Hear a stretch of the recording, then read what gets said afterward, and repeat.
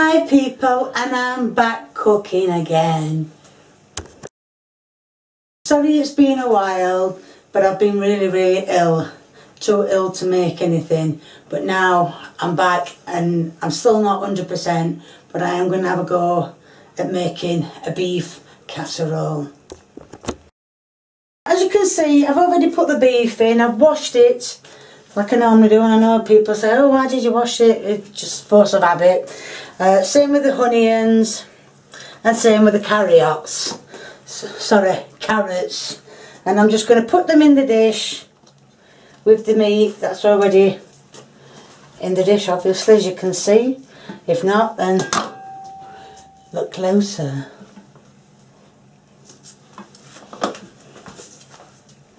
There we go. Oh my word. I think I've cut these against the grain. It's been a bit teary. No tears. Oh, they're strong. Well, it must be a strong onion then. Because it's, oh dear. Oh. Right. Oh dear. Like I said, that's my onions done. And these are my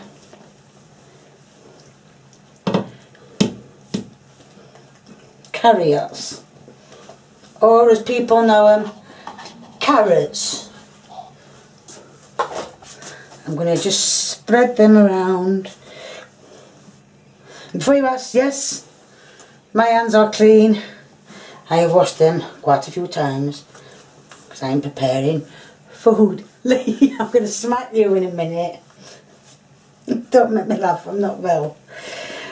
Right, that's the casserole. Look, I'm going to add that, not like that. I'm going to put some water in it. I'm going to turn the oven on. Which one's the oven? This one. Is it this? It is this one, isn't it? Well, I think I'm going to put the oven on. Is it lit up?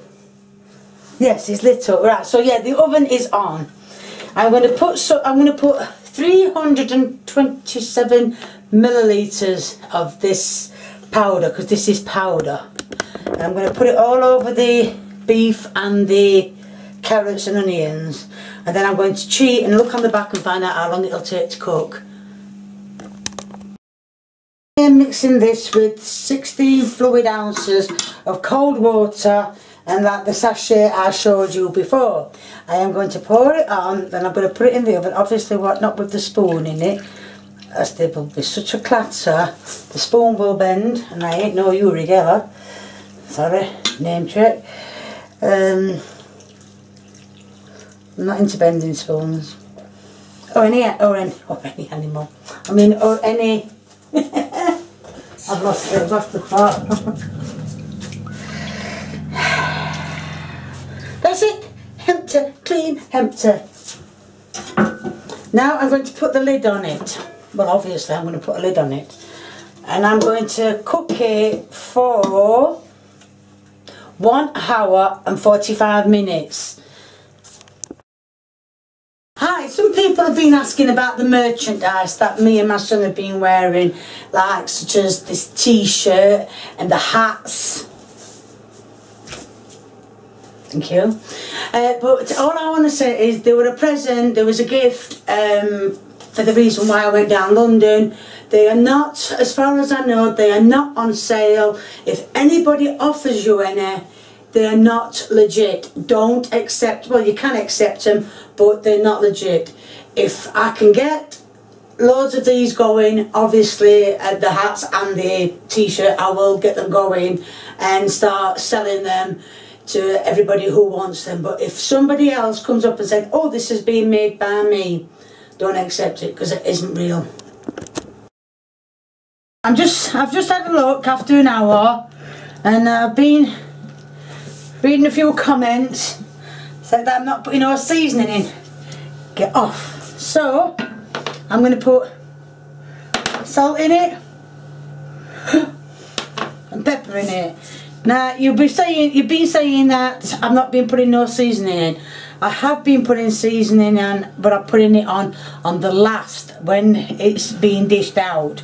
That's when the seasoning's being put on. So now I'm just going to show you, well, I've just shown you that I'm doing some pepper and salt. So there we are. Now I'm going to give it another stir. Well, mix it around so it can go back in the oven for another 45 minutes. Yeah, 45 minutes. So it's got time to cook again. So it's like a late tea tonight, Lee. So just going to put it back in the oven now. As you can see, it's done. I lost it then. I'm going to dish it out, and before you ask, dogs are allowed carrots and meat. I forgot what was in it, but they're not allowed onions, as I've mentioned before. So I'm just going to serve it all out and drip it all over my cooker. Doesn't matter, I'll clean it up. Trying to separate the carrots and meat from the onion. Get off. By the look of this, it doesn't look like I've got a lot of meat in, but next time I make something like this, I shall put extra meat in.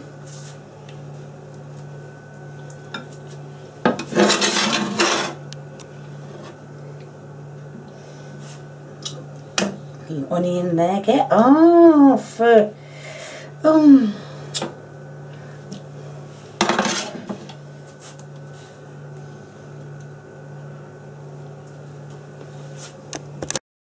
This is the end product of a beef casserole. And my poor starving son is going to is going to do this taste test. Come on. Careful, the dish is hot, and so is the food. Oh, good GI. Well, I can't help having GI. I'm not saying anything. Keeping my mouth closed. Make a change. Watch it, I'll cook for you.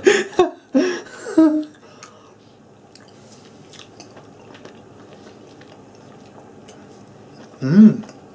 Good? Mmm. Good, brilliant. Look at the thumbs up. Still chewy. Thumbs up. Brilliant.